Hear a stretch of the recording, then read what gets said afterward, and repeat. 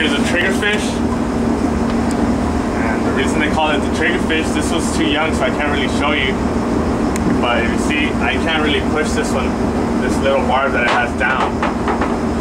But once it matures, it'll grow a smaller barb back here. And with that smaller barb, if you push that barb down, it'll go ahead and bring this taller one down also. So that's why they call it the triggerfish. But this one's too, it's not old enough yet, so it doesn't have that other smaller barb behind it.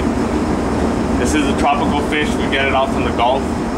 And most of the time, you'll see these. They get a little bit bigger than this, not much. But they'll venture off here into the bay because they have less predators here to worry about, and once they mature and get older, then we'll go out into the Gulf. This barb is basically a defense mechanism. That way no fish will try to eat it.